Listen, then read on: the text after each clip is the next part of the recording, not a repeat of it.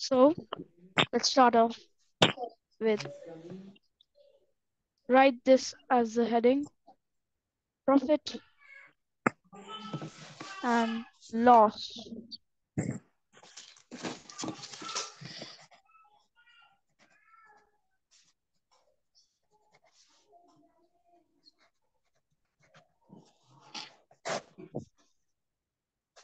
After that, write side key points.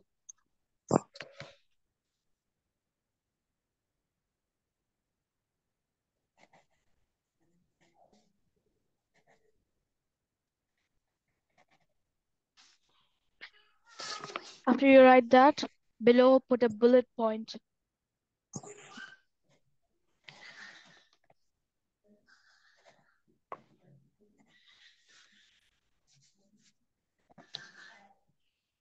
Okay, now write the price given to a object by a seller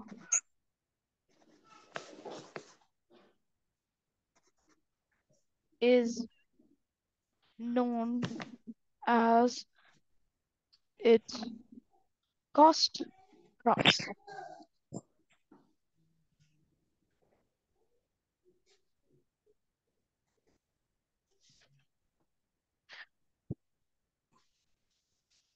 Okay, so the price given to an object by a seller is known as its cost price.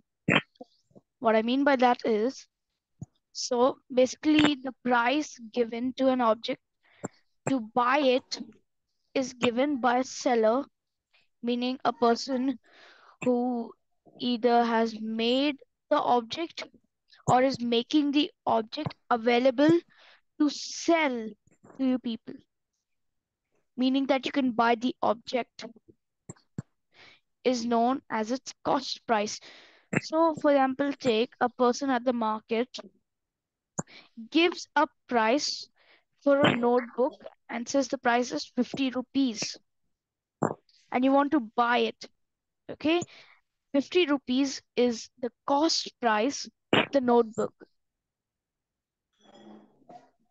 Okay, Okay. now write a second bullet point and write down the price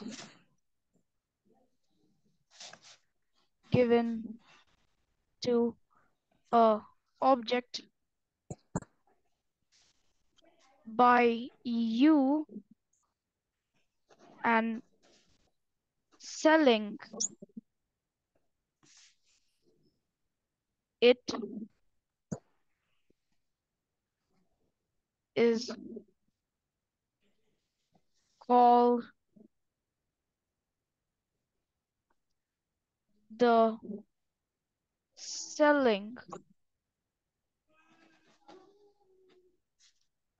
price selling price of the object.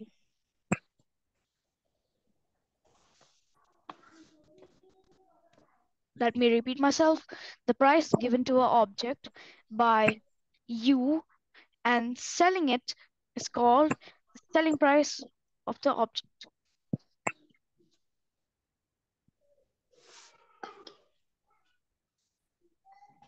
So for example, you buy a item which is the same notebook which costs 50 rupees and you sell it but with a new price of 60 rupees. That new price is called the selling price.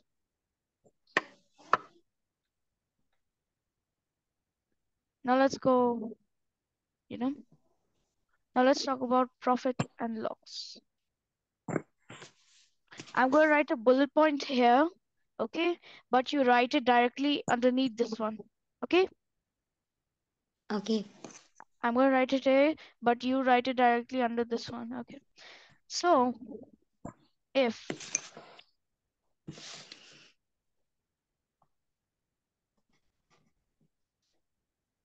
if the cost price is greater than the selling price, then you get loss. Let me repeat myself. If the cost price is greater than the selling price, then you get loss.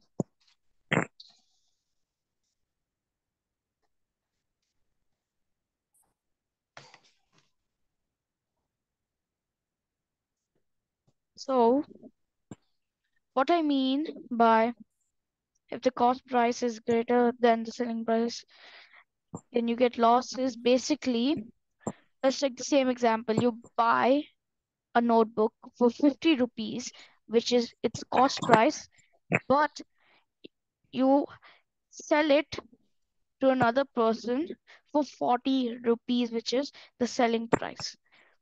So if you minus 50 from 40, then you get 10, which means that you got a loss of 10 rupees.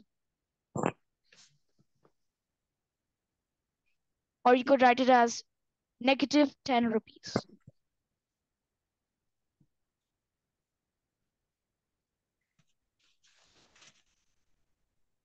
Now, you have written down all these points, right? Yes. Okay. So after this point, right underneath it, this time, if the selling price is greater than the cost price,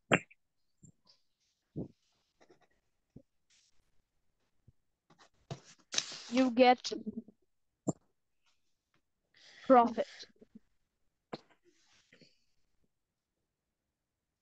Let me repeat myself. If the selling price is greater than the cost price, you get profit. I'm going to repeat myself again. If the selling price is greater than the cost price, you get profit. Now, this is going to be the end of your notes. Let me just explain this. Now, what I mean by this is the cost price is 40 rupees and the selling price is 60 rupees. Okay, that means the selling price is greater than the cost price, which would mean you get profit. Meaning that subtract the selling price from the cost price and you would get 20 rupees of profit. You could write it as 20 rupees plus or just write rupees 20.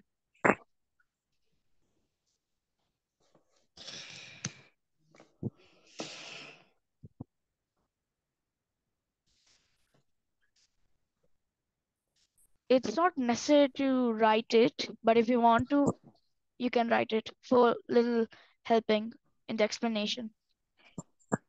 So now, anyways, that's the end of your notes, and we will discuss on unitary method, which is also there in your chapter, a later time. So, do you understand everything clearly?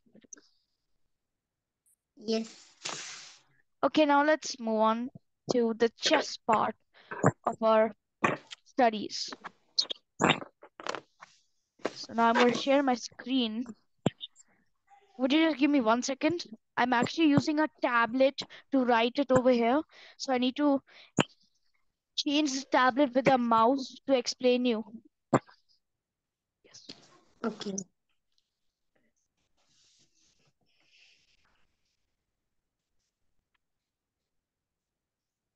So do you know the platform chess.com?